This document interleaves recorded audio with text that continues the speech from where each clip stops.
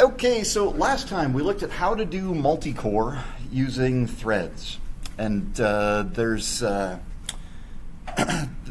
this key fundamental flaw with threads, that they share everything. Everything in memory is shared by default, which is this is hard, and it's actually really difficult in a big program to make sure that everybody is working on their own stuff and not messing up other people's stuff as they run. Just really hard to enforce that. So to me, I mean, this feels like oversharing, right? This is the modern disease, and I feel like actually processes. So essentially on Linux, especially, the only difference between a thread and a process is whether you share memory or not. So the question is, what are the advantages to sharing memory that you wouldn't get if you made processes?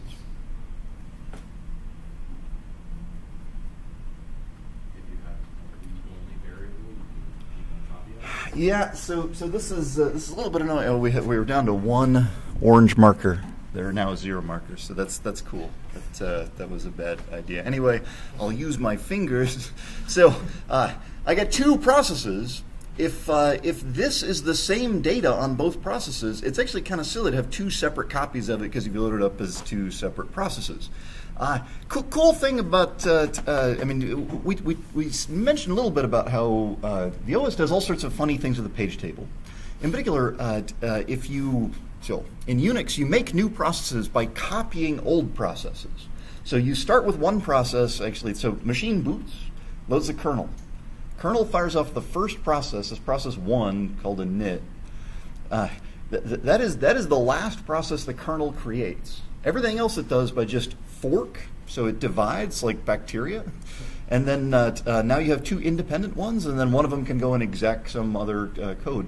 But basically, so a key operation in Linux process creation is called fork. And fork has a really, I mean, it's you look at the man page for fork, there's almost nothing there. It's like fork. Oh, takes no arguments, because you are the argument. The whole program is like an argument to fork, right? It returns the process ID of the newly created thing. Now, Unix is really old. It's from the 70s, back when machines were really slow. It would be a really bad idea to literally make a copy of all the data in a running program. In particular, if a big program like a web browser needs to fire off a process to do something simple like run a plugin or fire up a new tab, like literally copying all the data in the web browser would be a really expensive operation. So they don't do that. So by default, almost all Unix systems are copy on write. So in other words, you had one copy of the data, it's read-write. You fork, it actually leaves it being one copy and it marks it read-only. As soon as somebody starts writing to something, it actually split the copy, and now I've got my copy, you've got your copy, and then now it's writable again. So the weird part about this is if you spawn all of your what would be threads, but you spawn off processes, it's actually relatively cheap, right? It's not a real slow operation to do this, because essentially it's just marking the whole page table as being read-only, but unless somebody wants to write to it, and then make separate copies. Unix systems do fork a lot, so fork is actually pretty dang fast. It's actually time competitive with creating threads, which is kind of surprising. So let's do this. So essentially, like unistd.h, this is one downside with this, is that all the fork stuff is Unix specific. It is not there on Windows.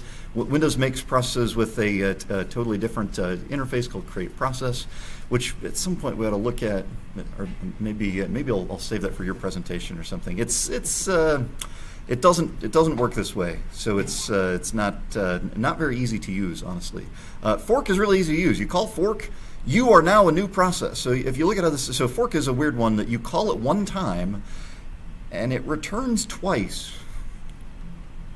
So one of these, so the only difference between the 2 forked copies is the return value from fork. Right, up to the fork they're the same. After the fork they're the same, except that the parent, there's the original process, got the process ID of the child, and the child got a special process ID of 0, saying, you're the child. So the usual way you call this is that you say, so what's my PID? And if PID equals 0, that means you're the child. So now you get to do child work. So I can see out like I am the child. So I'm the child process, and then hopefully you know what to do. In this case, I'm just going to return, and otherwise I know I'm the parent. So I have, for example, I have my child's process ID there. So, created child. So there I have the child process ID. So if I need to, you know, do some work there, then I can totally do that, and I should have returned. So basically, child process is created. Here's the child. Let's see, one of these. Oh, that's the parent not returning anything. So let me return one from the parent so we know what we're looking at. So parent is going to say, I created the child. I am parent. I created the child. And it's, I don't know, it's once you, if you carbon copy two processes, it's not even clear like who created the child. Like there was one process, and now there are two of us. So that's the difference. I guess I'm the child. I created myself. So essentially, like the return paths are the same. Now the hard part about this is once you have forked. I mean, it's called fork because it's kind of like there was one, and now there are two. You have divided the process stream into two halves. So how do you exchange data? How do you communicate? Well, so yeah, so you need something that's shared between the processes. So files are shared. A named file is called a pipe. Is one way to do communication. That's really Unixy. I almost never use pipes. How what other stuff do you need in order to synchronize these two? So in particular, if you compare this to making threads, right? Fork is the equivalent of create, standard thread. You don't have to. So you make a standard thread, you have to pass it what function to run. You make a new process, you don't have to say what function to run because you are the function. It's already it's going to be the rest of this code. So what else do you want to do on threads? What's the usual list of operations we need? Oh, we do need a join. So here, so you notice here, I'm the parent, I created the child, and then the parent just returns with the child hasn't even really started yet. So the way you join is it's called wait. So it's in sys wait. So this is for wait PID. And the one you want to use is actually called wait PID, so you're waiting for a process. So here the parent is going to wait for the child to finish. So essentially during the coutts here, both of them are running at the same time. I'm going to do a wait to basically join up these two threads of execution. So I'm going to wait until the child exits. So I just call wait PID, and I'm going to pass the process ID. I guess I get the child's exit status. Here's the exit code, and then there's a bunch of flags you can pass into waitpid. So waitpid just says who you want to wait for, and it'll return an error. So if you want to look at what these things are, then waitpid is a thing. Oh, it returns the PID. That's weird. I know you can do waitpid -1.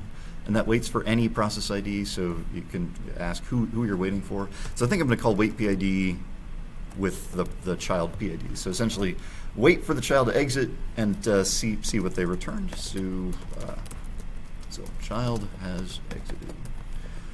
So I know that now, and I should be using endl for this because otherwise the cout will cache the output, buffer the output. So it may make the prints kind of hard to figure out. So I am the child. So here's the child finishing, and then here's so the parent has actually just been stuck there from saying I created the child to waiting for the child to actually finish. There's a bunch of weird and amusing terminology for this. If once the child has exited, someone has to wait for it. If no one collects its exit code, the process is called a zombie, which is weird. It's waiting for someone to mourn the loss of the process. A lot of stuff doesn't work right for zombie processes. It's strange.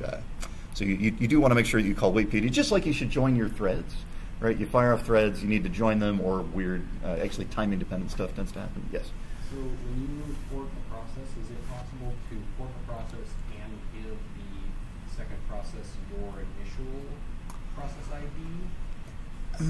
I think you retain your process ID, but honestly, which one's which is kind of. I'm not talking like transfer yeah. process ID. So the secondary process has the same process ID as you. knows who you are. Oh, sure, yeah. See, here's how you do this. The parent, you want the parent process ID. You call get PID. Oh, okay.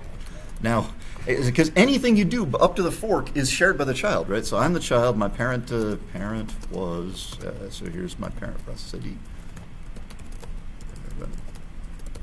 So yeah, if you want to blast signals back and forth, that'd be a totally legit way to do it. So you can. I mean, fork is honestly beautiful, right? Like not a lot of beautiful things came in the '70s, but this is one of them. Yes. So when you send a sig kill, do you have to collect the exit code, or it becomes a zombie process, or Maybe. what is collecting the exit code doing at the operating system level to make it not be a zombie process? I think actually to total speculation. I should know this. I think the exit code actually gets stored in the task struct, and the kernel doesn't delete the task struct until someone has grabbed that exit code. So until somebody calls waitpid, I think there's like a leak in the process, because actually the processes still show up in the list, right? You do a PS and you see these zombie processes that are like, they have nothing left but their exit code and they just want to give it to somebody. Okay, so you could very easily have a build out of like memory with just like, Yeah. I think that's why they have the little zombie. I mean, the zombie process tracking is a little weird sort of thing. Yes. So it's the child processes that become zombies. Children become zombies unless somebody waits for them. That's Yes. more than- Yeah. yeah. Yes, it is. Okay, because when I'm working on my web server project to test, like I create child processes to act as Yeah. clients, Yeah. maybe they act as servers, I can't remember, Yeah. but then I just kill them when they're done. Yeah. Or maybe they're just sitting around like. Well, so when you exit so now there's this whole tree of like who created the process. There's the parent process. So the parent is recorded as the one that we're supposed to be waiting for probably, but then if the parent exits, then essentially all the little orphans get shuffled off to init. Actually takes care of them, and it just auto waits, does a wait -1. So as long as the parent process dies at some point, then you don't have. I think you're okay. Yeah. I mean, it's easy enough to check, because if you just do a PS, you should have basically no zombies, right? And I think it's actually like top shows you. Oh, I got a zombie. That's cool. I wonder which. You actually had it like HP upgrade is defunct. Yeah. So yeah, that's interesting. So I got to. I think that is there a command. Oh, there is a wait. So 35. So this is like what, bleach or something. Oh, wait is not a child of this. Well, okay, it is now.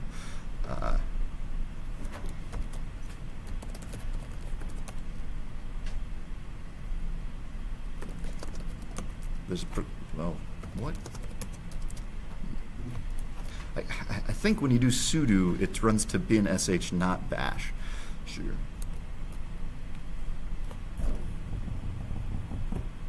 Huh. I suspect there's some way to just wait for. Yeah, this is weird. So the way you take care of zombies is just like mourn their loss, and then they're fine. Their spirit is released or something. What the heck is wait? It's hard to kill zombies. So I mean, it's owned by me. This you'd think this would work. Let's see if we got them. Yeah, killing them doesn't work because they're already dead, right? I think so. Kill -9 might work. So kill -9 is the special. No, like it's a weird situation to be in. It's possible I was like literally printing something, and then the HP upgrade was like trying to mess with the printer, and I unplugged the printer. That really ticks off so the kernel has all of this sort of like checking to make sure that hardware devices get removed properly, and if you don't go through that properly, it's easy to end up with processes that are kind of wedged in some. So this may be a zombie because the kernel won't let it die. It's like, no, the printer, you connected to the printer, and then it hasn't like disconnected correctly. So that's Yeah, this makes me wonder if I could just write a quick little program. So here's like the killer.c, and it's basically just so all I gotta have there is unist or syswait, and its whole job is to just kill this one process. So it's just gonna call waitpid. I bet it won't work because it's not marked as a child. So actually, what I should do is figure out who is the parent of that one. So, I mean, if 35, 89. You said it's not marked as a child, but I thought only children could become solid. Well, it's child is relative. Oh. Like, yeah. So whoever created this thing, You're not the parent. That's I'm not the parent. Well, It's a child of somebody. Yeah. Well, if I understand everything, Who's that third kid? No. Unattended children turn into zombies, and that's no good. Yeah. That's why they're like, let's see, such a big deal. Okay. So I'm going to just try to wait for it. I don't know if this is going to help, but 35. So I do need its exit code, and I'll just see if that works. So the exit code, I bet you it's gonna. I bet this isn't gonna work for some weird reason. So, still there. Yeah, and so I guess here I shouldn't be doing this now, but here I am. So the PID it returns is probably -1 because something. So if PID is less than 0, less than, I think 0 is not a valid PID because 1 is the first one. So I'm going to p error.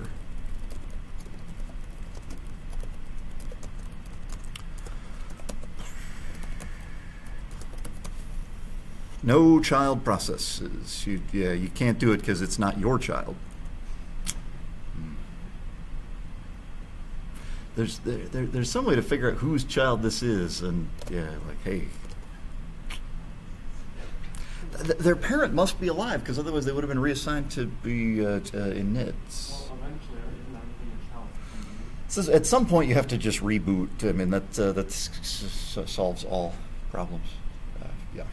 So right. So waiting. There are weird ways that this goes wrong, but basically, like, this is equivalent to a thread join. So like thread join. That's the idea. So I fork. We are running simultaneously now, so you can literally do multi-processing stuff, and I'm hoping to be able to do some actual parallel processing and benchmark some of these things in a sec. So the one thing we need is we need the ability to actually do communication. So I can get the exit code back. So for example here, if the child goes ahead and exits with the exit code is only like 8 bits wide, so I can say exit code 7 or something, and then somewhere in this exit code there is, so exited with code. You need the exit status of the exit code, so that there's a macro to pull out the actual exit code. That's probably not the name of it. I haven't done this often enough. Hole in one. So yeah, so I can get 8 bits out of the child to the parent via the exit code. That's clearly not designed to store lots of data. So I could write a file from the child and then read it in the parent. That's super duper common. Actually, it's kind of a shell scripty way to get things done. It's not really that fast. It's not a very high performance way to do things. And this is why I mean, most people do multi-core with threads, because sharing data in memory is just clearly inherently more efficient, right?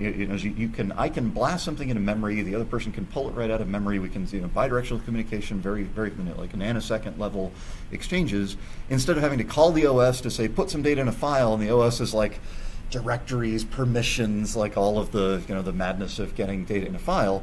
That's just kind of inherently inefficient. So this technique I'm showing you of like fork to do multiprocessing, no one does it. They're like, no, it's just inefficient. You can't exchange data with files. Pipes are another way to exchange data, but pipes are still OS involved. You have less file system overhead. Is there some way that we could share data between parent and child that's still in memory?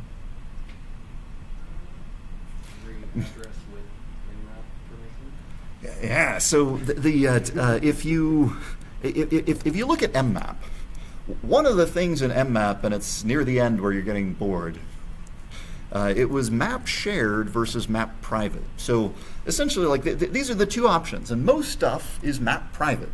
So updates to the mapping are not visible to other processes. They're not carried through the underlying file. Like map shared shares the mapping, which is a little bit weird, and you can manually control this apparently.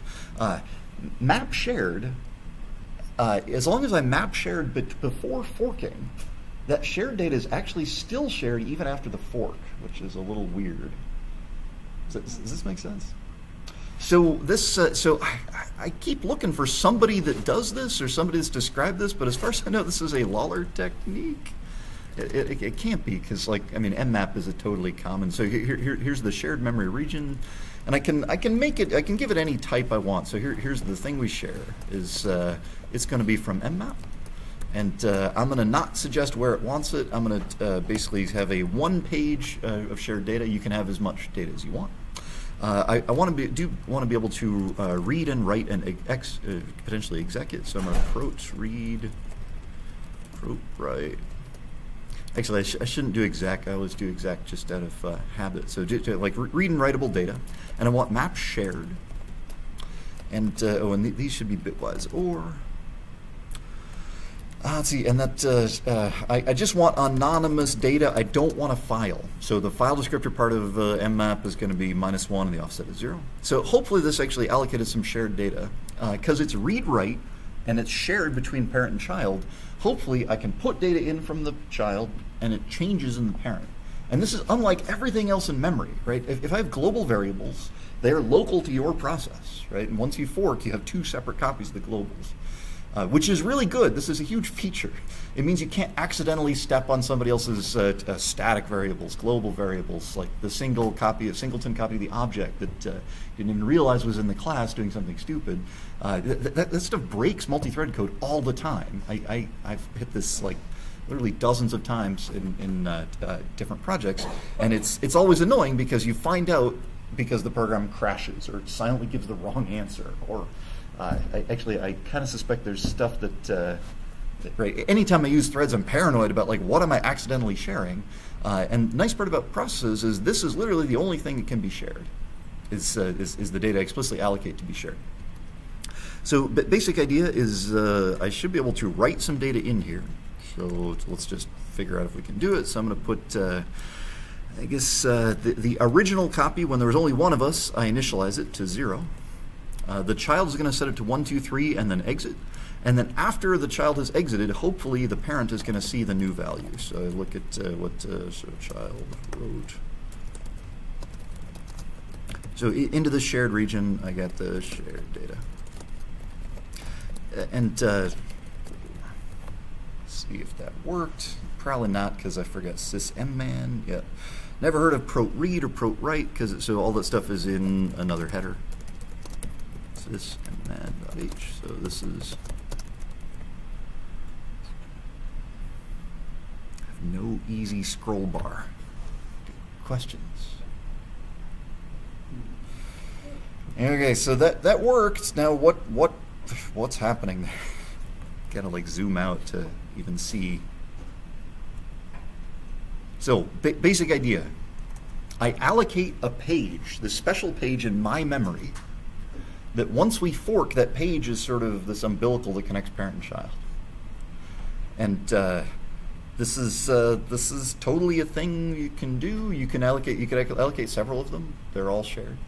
You can read and write it, and unlike I mean, in actuality, everything's like that. As soon as you write to it, you'll get separate copies. Question? Right. So let me see if I'm understanding this. So if you didn't do the share, then you just allocate. Yeah. So if I make a new int, right? So it's just a pointer to an int living in memory. It works exactly the same. Like I can set it to 0 as the parent. The child sets their copy. It's the same pointer, which is a little confusing. So now the child, the parent is not reading the child value now, just because this memory is just normal memory. And when I read it in the parent, I'm getting a separate copy, because at the point of the fork, we copy all of RAM, at least in principle. So page just And mmap is a magical thing, yeah. And the trick is, I said map shared, which means I want this mapping shared between anyone that ends up accessing it, in particular, even me. I should say it still fails if you do map private, which is the default. Actually, if there's a ton of mmaps to bring in shared libraries and to allocate RAM and stuff. Those are all private. So you fork, they are not shared. So you got to do a shared, and then we have communication. Yes. So just backing up a little bit, you said this is kind of an inefficient way to do things. It's more secure. Well, so the question is, what efficiency do we got here? So fork is a little slower than making threads. Once they're running, they're separate processes, which I claim is basically like switching. Like these two processes could actually live on separate cores, and just hammer away on their cores and live their lives. And in that case, it's exactly equivalent to threads. If they want to exchange data, instead of having to go through the file system, they're just blasting stuff into RAM, right? So this is literally a write to an int, and that's as fast as any write to an int. And then this is reading an int, so that's as fast as any read of an int. And in fact, this technique actually makes processes as efficient at exchanging data as threads without having the accidental oversharing. Yeah. So two things. Can you please save this? Yeah. I think it's in the lecture notes. So we get to fork. Thing is, so is this lecture an alternative to threads, or just a? This is a replacement for operating threads. Systems stuff. I'm getting excited about saying like this is Dr. Lawler's replacement for threads. This is the because I need to. So we'll validate this here with writing some actual code, and we can benchmark this head to head. See what my suspicion is. It's probably might not be as efficient as threads, but it's hard to say. Yeah. I'm not really convinced this is actually safe, because if I understand what you're saying correctly, instead of having the entire thing memory shared, you now have this little part of memory shared. Yes. So where's the solution to overwriting your memory? I don't see the solution. Oh, so you still got to be careful about like how you update the shared area. That's exactly like multiple threads. So you may actually have to have like locks, for example, to make sure that you're not updating the same data at the same time. It's only a solution for the accidentally sharing data, which happens a lot with threads, right? I got some. So I'm calling a library to read a JPEG. I'm like, sure, I read a JPEG. What's the problem? The problem is the read a JPEG library stores a global to store the error handler, which is really stupid. This is actually a never-ending source of security bugs, in particular in web browsers, which call a billion existing shared libraries, do all sorts of complicated processing, and everything they do is security critical. One huge, so standard problem is use after delete. So in other words, one thread allocates some data. The data ends up getting shared to another thread. The other thread deletes it while the first thread is accessing it. So the problem is basically if there's any chance that basically malicious JavaScript could make a bunch of threads and then try and be doing some interesting thing with objects on the screen, if malicious JavaScript can set it up so that you'd have deleted an object while some other thread is writing to it, you can actually end up writing to arbitrary memory, which is kind of surprising. It's usually not very reliable. So it's usually like banner ads that will do this, and they're just spamming, create the object, delete it, and try and write through it. No, failed. Create the object, delete it, and try and write through it. Right, and it's weird because it only has to work 1 out of every 1,000 times, and they can overwrite arbitrary memory, which is a problem because they can just try millions of times and overwrite anything they want, and literally take over your machine because of one multi-thread unsafe write, which is weird. So this is honestly a huge problem. Yes. Yeah. So you're comparing forks and threads. What about the Windows process? Create. There is an equivalent to mmap on Windows that can be used to do the same thing of creating a little shared memory region between processes. How many It's parameters yeah, does that take? a lot. And it to get those parameters, you have to call other things. But yeah, it's totally so. In the lecture notes, I'll get linked to. So you create a file mapping and then map view file. Essentially, this is just an overgrown version of the file, like write data to a file and then read it from the file from another process. That's like every program in existence, right? Your 201, CS201 homework, where basically it's like start up and read some data. If that data was written by another program, that's actually just communication with the other program, right? So this is essentially just a faster version of that all lives in RAM. Okay, so questions? So the real question, I honestly don't know, how fast is this, and can we make it be as fast as threads? So lots of possible things we could time with this. Actually, I'm really tempted to do the rendering. So Mandelbrot set rendering. So that's this cool, this cool image is created mathematically. So basically, I loop over the pixels of the image, and I draw one pixel of the Mandelbrot set image by doing some math. And honestly, like, it doesn't really matter as far as the performance benchmarking, what the math is. Its whole job is to draw one pixel of an image. If you recall, we benchmarked this on the CPU versus the GPU, and spoiler, the GPU won. So it turns out, so single core, this takes 97 or 79 nanoseconds per pixel.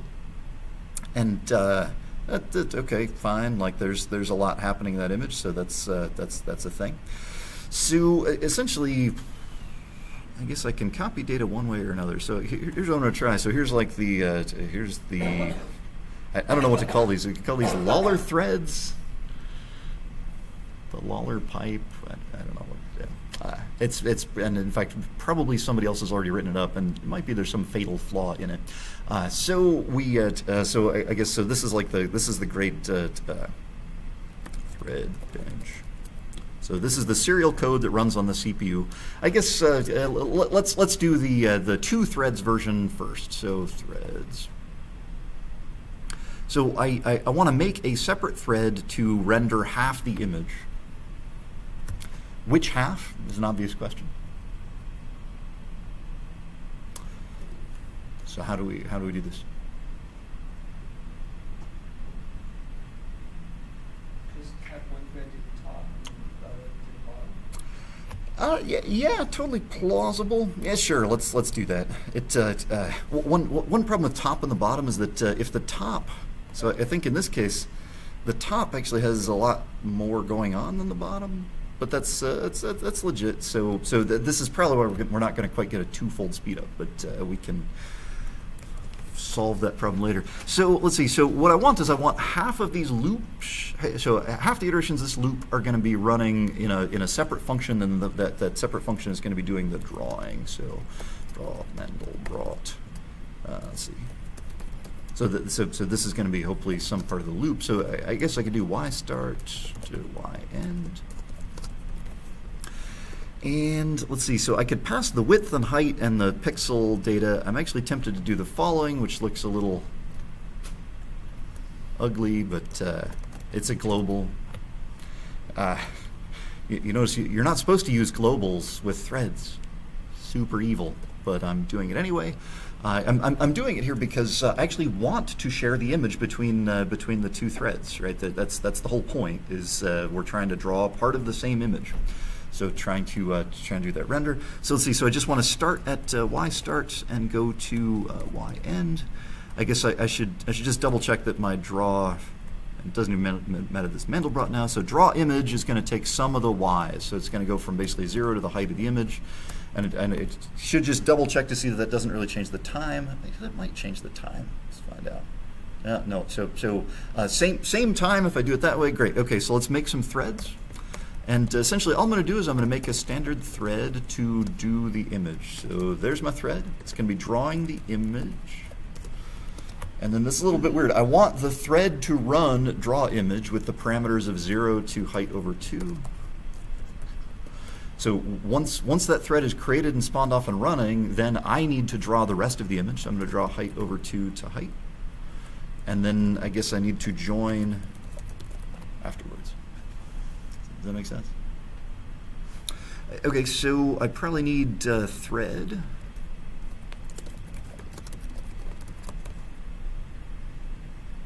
So 79 nanoseconds, the time to beat. We do 2 threads. It's probably not going to be twofold faster. Yeah, it's this is definitely a problem with if you split up an image that has a real bad like top bottom asymmetry. So that's faster. Yes. All right. So, well, we can't like create a lot of threads. So, I'd like to stick with 2 just to start with here. Could you have like one thread somehow only do the odd bits? And Excellent idea. So what I'm going to do is everybody's going to go from 0 to height, or so we're going to have a phase and a jump. So you're going to start at your phase and you're going to move by jump. So phase 0, jump 1 just does all the pixels. Phase 0, jump 2 does the evens. Right? Phase 0, jump 5 does every 5th row. So hopefully jump isn't a keyword. So let's see. So we got phase 0, jump 2, and phase 1, jump 2. So the nice part is instead of I do the whole top of the half of the image, you do the whole bottom half of the image. The problem being the top is really complicated and the bottom is really simple. Instead, we're going to do even odd rows, which is a better load balance. So this should be a pretty good speed up, hopefully. Okay, yeah, so we went from 79 to 41. That's almost 2x. There's a little, overhead to making the threads, etc. So I mean, getting perfect speed up is it's hard. Okay, so that was not too bad. And in particular here, we want this image to be shared between processes, right? That's the whole idea. So how do we do this with these wacky processes?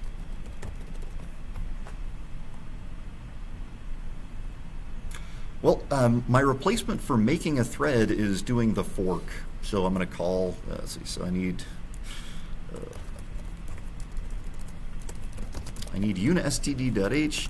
Actually, everything up to now was cross-platform. There isn't a cross-platform interface for this until I make it, probably. So this is for fork, and we're gonna need wait anyway. So sys wait, and for waitpid. So let's see. So instead of creating a thread, so I'll just have the threaded code standardized, nice interface. So let's see. So what we have to do is do a fork. So do my fork. If the process ID is 0, that means I'm the child process. So I draw image 0, 2. And then I'm just going to exit. And otherwise, you're the parent.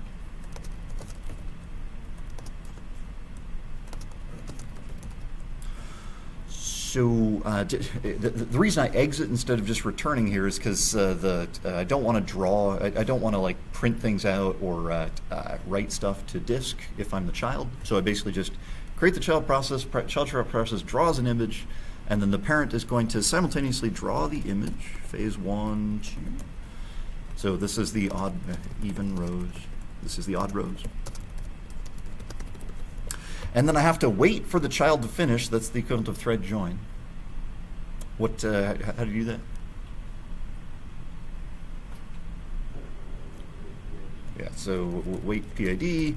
So check the process ID of the child, and I don't even need a status code, so I'm just gonna, so here's the status. I forget what these flags, there's a bunch of flags you can pass to wait PID. You don't need any of those. So essentially this is just like, it's basically like join. Okay, what else do I need to do? I think I've made a process. They're both working on their stuff. We've hopefully successfully waited for the child, so no zombies. So if we try this, so there's 2 things about this that are interesting. Timing is great. The image, I don't know if that's visible. None of the child work is actually in there. Because the image is stored as just a bunch of data. And with threads, we didn't have to worry about this because threads share everything by default. With if I make separate processes, I have to tell the machine when I allocate this that it should be in special shared data area. So instead of just allocating new pixel data, I have to call this magical mmap. We do that. So it's a bunch of pixels. So 0 is the address it gets stored to, and this is size of pixel times the width times the height. So that's the total number of bytes for the buffer. That looks appallingly ugly. That clearly cries out for a library to be made, which I guess that's my job. New. It's gone. It's. I think it literally is all the even row or all the odd rows are probably okay, and all the even rows are missing. Yeah. Or yeah, no, uninitialized. Yeah, it'll kind of retro. Prot read and prot write are in sysmman.h. So that's for mmap. So try this. So that looks like a complete image. This the code is on the lecture notes. Timing is like what was the timing relative to threads? Pretty much the exact same. Yeah. Sure. The code is slightly uglier, which just cries out for having a library made to do this. I mean, I think this may actually be a non-crazy thing. 41.4 versus 41.8. But, maybe. And it took us like 3 minutes, 4 minutes with explaining all the code. Like, I don't know. I like this. I like this technique. This seems plausible. In this case, the parent and child both know what they should do. Right? They're rendering evens and odd rows beforehand. They don't. They're not. There's not much that they actually have to exchange about this stuff. So there's actually no particular need for locking or anything, because basically, like, I got my part of the image I know I need to write to, you got your part of the image you know you need to write to, and we just do our thing. Introvert style, right? Like, you have divvied up the project successfully, so you never need to communicate again. That's good. That's the ideal. If you have to communicate, if for example, somewhere here there's a it feels deeply wrong. So I'm going to actually make a little make a little utility function called allocate shared, or alloc shared. So this takes a size t, the number of bytes to allocate, and it's going to call mmap. So this is how we allocate this. I mean, how do we make this look uglier? Because it looks awful, honestly. So we're gonna call malloc shared, and we're just gonna pass the number of bytes. C programmers think this is relatively okay because they're used to seeing malloc and used to having to typecast their allocations. You could overload operator new somehow. I forget how to do that in C++. That's possible. It's a thing. So you could have a new shared or something that would allocate these pixel objects. Okay, I should do this. It's got to be templated. Template. I can't even spell template anymore. So we're gonna do a t pointer. Here is a new shared, and I guess I need the number of them that you wanted to allocate. So it's what size t and things. So I need to know the number of t's that you want. And you're going to want t's, so I'm just going to basically call, so here's where I just do the typecast. You just call the C version. I call malloc shared. Let's see, pull out the number of t's times the size of a t. Okay, so now instead of having to do that, we should be able to just call new shared pixel. Does that make sense? Have you done C++ that way? Yeah. Can you explain where all the different keys are doing? No. No one can. If you, I don't know, C++. So class T, we are templated on the type that we're returning. So the whole point of new shared is to allocate stuff. T is the type of the stuff. Oh, all right, so that's passed. Okay. That is passed in. Yeah, yeah. The syntax for templates was clearly just shoehorned in there without really, you know, it was designed to be backward compatible, not to like fit in with the language well. That's just weird. Yeah, I honestly have pretty increasingly mixed feelings about C++ as well. Like, I mean, there's beautiful things you can do in RAII, etc. But there's also just this sort of inherent ugliness to the syntax and such. Yes. Maybe not the right time or place, but I'm not super comfortable with pointers, and it seems like you're exceptionally comfortable. Like, yeah. Like, what is the intuition here? Like, how come you just knew immediately that malloc share was going to have to be a pointer? And like, just how do you get comfortable with knowing when to use pointers and stuff like that? Yeah. Practice and self-rating. Practice. Just do it again and again and again. Yeah. So in this case, what I want is so the whole underlying trick that makes all this stuff work is I'm doing something with memory. Anytime you're doing stuff with memory, you don't want value types because the compiler gets to choose, like, do they live in registers? Do they go, you know, stored off to the stack somewhere? Like, so if I want to specify where it lives in memory, it has to be pointers. Okay. Yeah. So questions. And I mean, if you're comfortable with any one of these, like just calling mmap, that's sort of what I'm after. And I mean, this is like a C-style wrapper for the whole mmap shebang, so I could make it look more like, just like your usual malloc, it's just shared between all the subsequent processes we might create. Or you know, this is this crazy templated new-ish thing, and it you know, it's going to get shared between all the processes we create. So you could probably make like a shared vector. I wonder if that really got slower, if that's just a timing fluke. Just a timing fluke, it looks like. Right, so questions? Did you make me a fork bomb? Super easy, yes. Netrun used to be vulnerable to fork bombs. So fun with these things. Wow, what does this program do?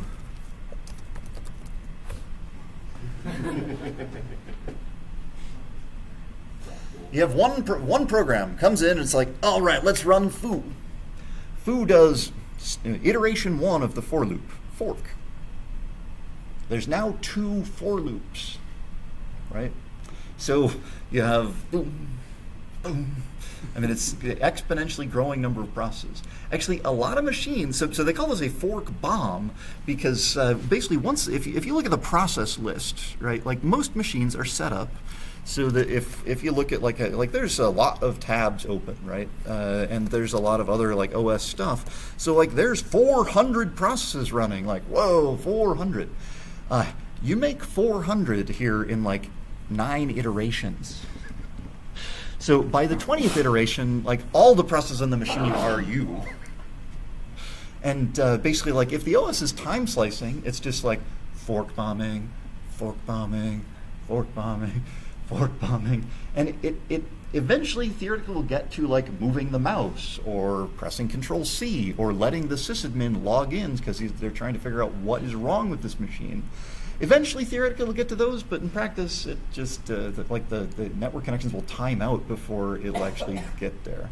And essentially, the machine is just doing nothing but this forever. And weirdly hard to like. Are you not allowed to make processes? That means you can't even like you know, run a shell or you know. I want to let you fork once or twice. 10 times even, but not like an unlimited number of times, and certainly not this exponential number of times. So if you try this runs for 2 seconds on netrun.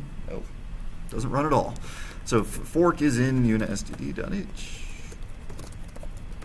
If I bomb myself by accident, how bad is this? So once you reboot, all is forgiven.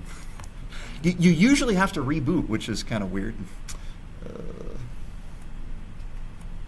So if you get this to compile, 2 seconds go by, And then hopefully netrun is alive. Okay, that was a little longer than 2 seconds, I think, but it does manage to kill everything off eventually. So this was there's an set R limit where you can control the number of active processes. So kernel has these enforced resource limits on a bunch of different things like memory. I forget which one it is here. R limit n proc, the number of existing processes, which is a little bit weird, and it's a per user limit. So I think I have it set to like 10 or 100 or some manageable number. The problem is by default R limit is there's no limit. It's just uncapped. So you can make just a ridiculous number of processes. And actually, the weird thing is that for some reason process IDs are only a 16-bit signed number. So you only get 32,000 processes on the machine, and then trying to create more processes just crashes. In particular, the fork is going to return a negative number saying I couldn't manage to fork, but it'll keep trying. Yes? Wait, but you get 32,000 and you're at 28,000? The number wraps around. Oh, okay. Yeah, so you can only have 32,000 total running at a time. So you can see, like, actually this, apparently I rebooted yesterday. This hung yesterday, right? Yeah. Anyway, so questions about the forking? I mean, I wanted to just cover fork. We've covered mmap before, so I was thinking that would not be too terrifying. Terror alert level, where are we at? Maybe. I think if I can wrap this thing in a decent interface, I should use y'all as guinea pigs, like to beta test my crazy new interfaces. So honestly, threads look a lot better, right? They have this nice standard thread interface. I think I could actually probably do exactly the same interface. It would be just explicitly shared, not implicitly sharing everything. I mean, having a bare fork just hanging out there looks bad. I don't know if there's any easy way I could make this run on Windows, but a lot of supercomputing has big problems with multiple thread, multiple threads pounding on each other's stuff, and pretty much all supercomputers are running Linux, seems like. So might actually have some application. Questions? Does it make sense what fork is doing at all? So it's just copied the parent. It has copied the whole process, which is a weird. Well, there's some genius there, honestly. Yeah. Well, in principle, it is a separate copy. Yeah. Right. So, what if you get some malware and it forces you program somehow? Can it steal your data, or it doesn't copy the data, but the program was accessing it off the network or something, or retrieving it? Can you go and It's considered kind of a security problem. If you've got a big program like a web browser tab, there's a bunch of sensitive data, like your old passwords you used to log into this spot, and then it forks to do something sort of dangerous, like run a banner ad. The problem is if it forks without getting rid of all the sensitive stuff in memory, even if there's leftover, you deleted it but it hasn't been unmapped, then you could get into big trouble. That's definitely a sort of uninitialized data is kind of a big mineable source of information leaks. The usual thing to do after a fork is you call the second half of it almost is exec. Sure, exec. So exec, and there's a bunch of ways to call it. Basically, you exec. So the standard way to run a program in Unix is you fork to make a separate process, and then you exec to make the other copy of yourself be the new program you want to run. It's a strange two-way, a fork and exec is, honestly, this is one of these design decisions that actually is just honestly seems really beautiful to me. Okay, so if you compare the Unix fork that takes no parameters at all, and it copies everything about the original. So if you want to change something about the child, you just change it in yourself, right? That's totally okay. Or you fork, and then you get control over the child. So for netrun, right? What I want is I want to give you no rights at all, including the ability to like have no rights. So I'm like root. I have like chroot. I have like all sorts of rights. I fork. I keep like the supervisor there that's going to enforce the 2-second limit. It keeps running, and it's actually sitting there doing a wait and make sure you stay alive. And then before I actually run your code, I go and I just give up all the. I tell the kernel like, don't trust me, don't trust anything I say. And this is totally easy to do. In Windows, when you call create process, like. The reason there's 10 parameters, and 10 is not enough, right, is because there's a million things you might want to change about the new process you're creating, right? You might want to change the security stuff about like what it's allowed to do, how many threads it's allowed to have, whether it wants handles, what, actually this is like a set of flags, its environment variables, the directory it's in. Well, how do you change the directory in Unix? You fork, you cd, right? Just exactly the way you would change your own directory because you are the new process. It's weird. Yeah, and there's a lot of moving parts there. Actually, this is one where, Mark, how long did it take you to get create process actually to create a process? It's like a few days, right? Yeah. It's kind of frustrating. Half of these can be null, but the other half can't. The ones at the end in particular can't be null. So yeah. I don't know. It's funny because there's kind of this. Shouldn't be saying this. There's emergent stupidity, right? You know, like emergent intelligence. There's also emergent stupidity, where a bunch of really smart people can collectively be really dumb. Microsoft definitely suffers from this because every person I know that actually works for Microsoft is a genius, and collectively they make some really bad decisions. Which, yeah. Can we talk about how here's a bool. Bool macro, okay? Bool. Yeah. The bool macro is not a bool. Yeah, you would think that would be lowercase bool, but it's not. It predates the language bool. It turns out. Yeah. Usually when it says bool, it means it'll like this will return 0 or like a non-zero number.